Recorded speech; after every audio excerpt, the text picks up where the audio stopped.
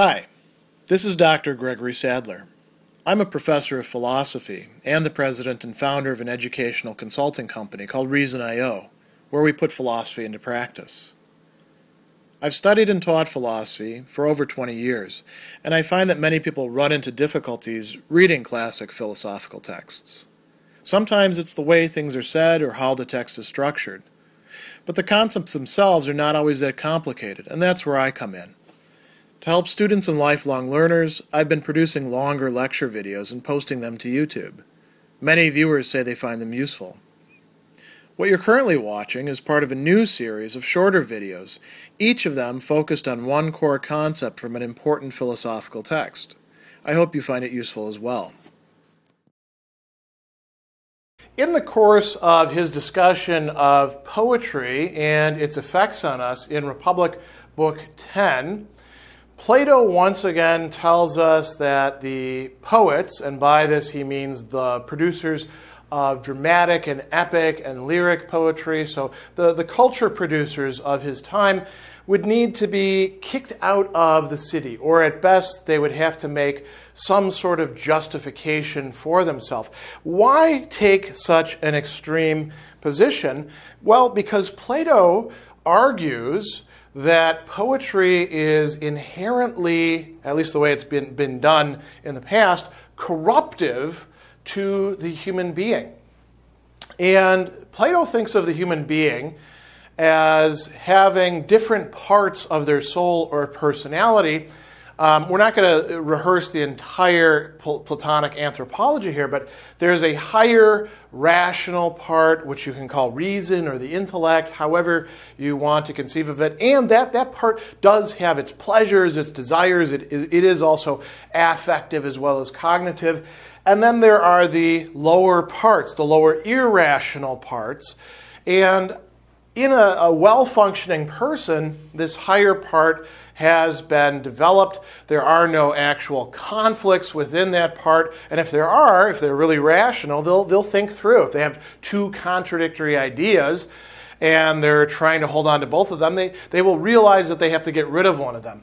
Not so for the lower parts. The lower parts can be in conflict with themselves, with each other. They are also quite often in conflict with the higher rational part.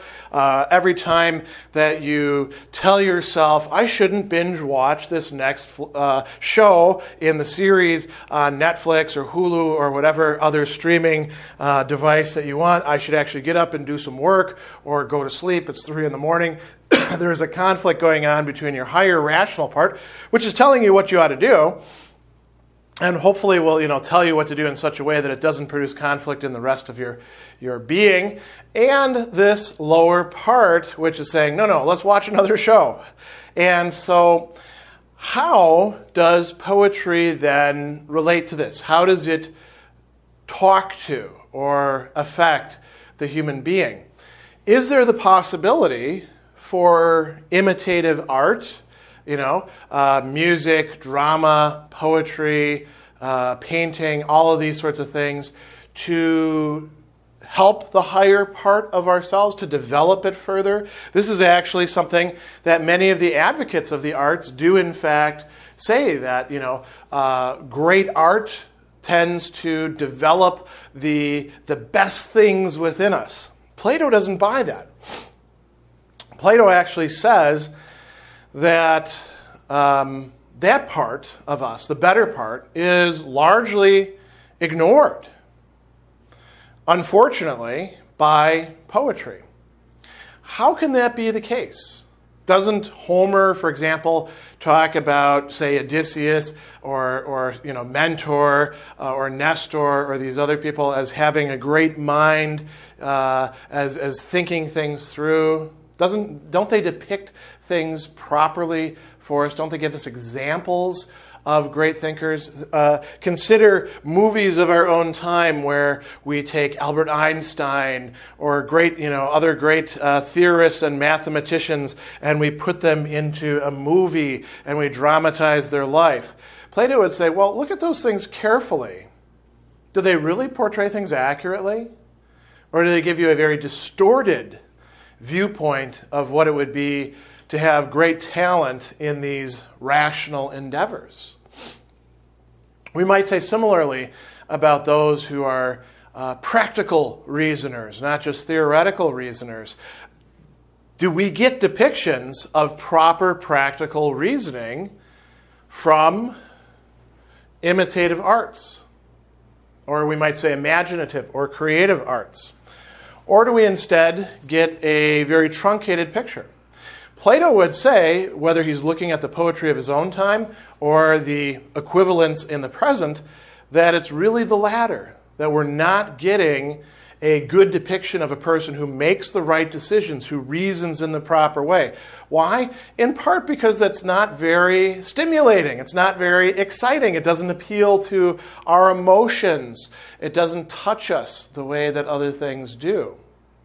So, if we want to see Abraham Lincoln making a life or death decision affecting thousands upon thousands of human beings, we have to have some dramatic music in the background and have the lighting set so that he's, hunched over and maybe a speech or something where he shows the anguish within his heart. Whereas Plato would say, maybe that's actually not how good practical reasoning takes place. So what happens instead?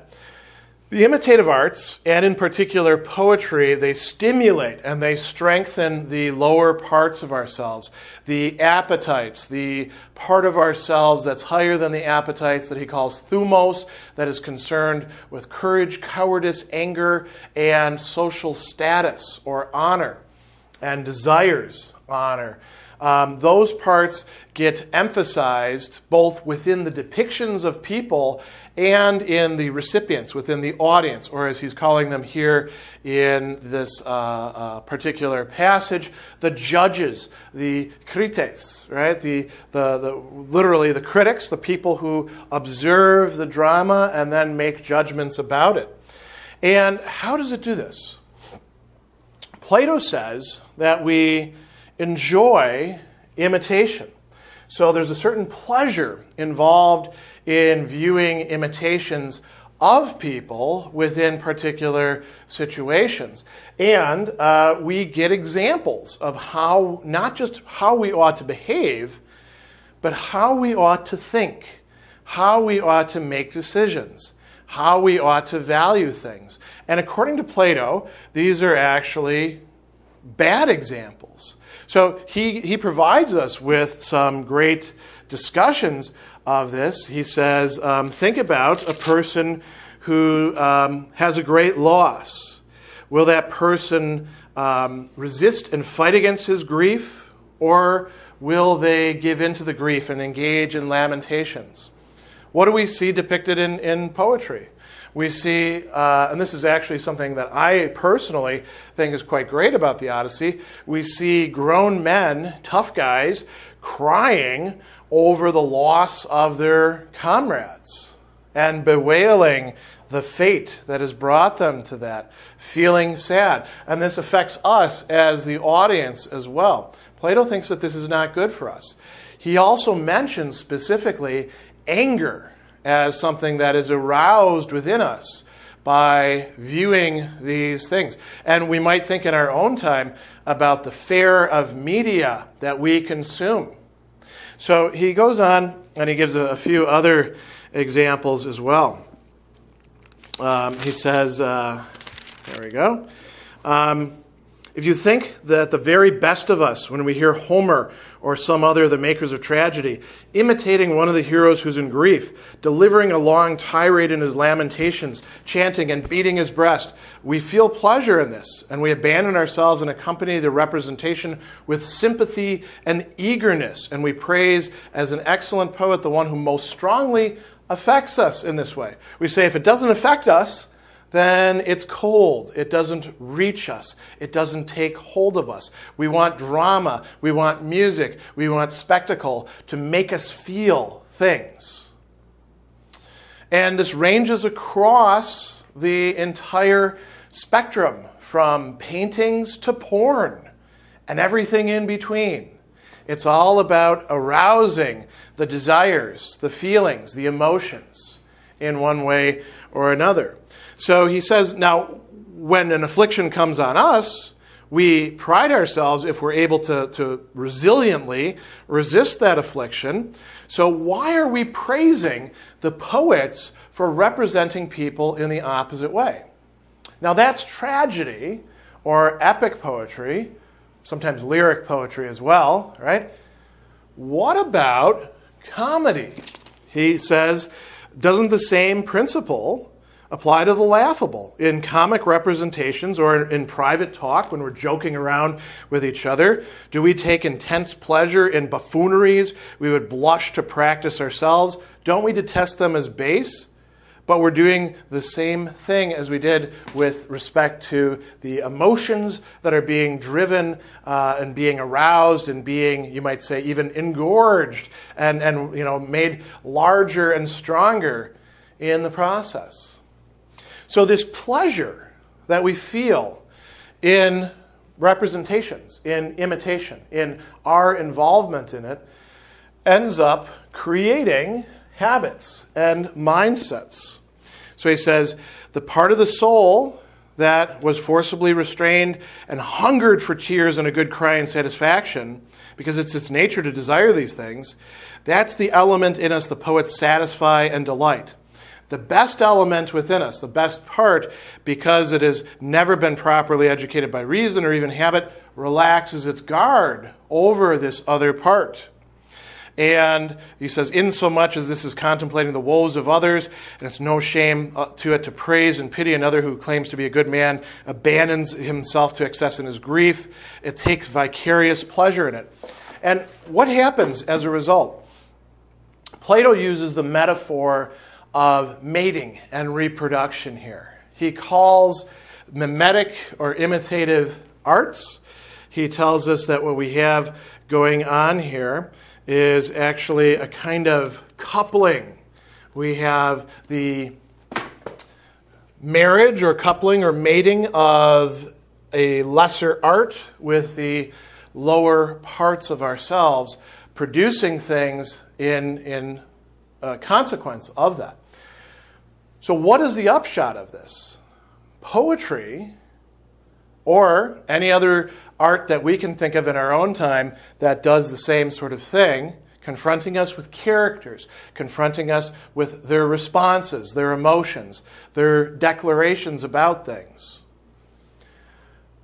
ruins the human person, corrupts the human person by not helping the rational part and inflaming or strengthening the lower parts and having them placed into greater conflict with the higher rational part. They also remain in conflict with themselves because, according to Plato, these parts, as irrational, can't actually be out of conflict with each other unless reason intervenes. So this means that poetry, which the Greeks were using as one of their main modes of education, both in terms of theoretical subjects, but also even more in terms of practical subjects, how we ought to live, what we ought to value, how we ought to behave, why we ought to behave in that way, who we ought to listen to. We can go on and on with these topics, is actually giving us a bad basis. So we would need something else in place of it.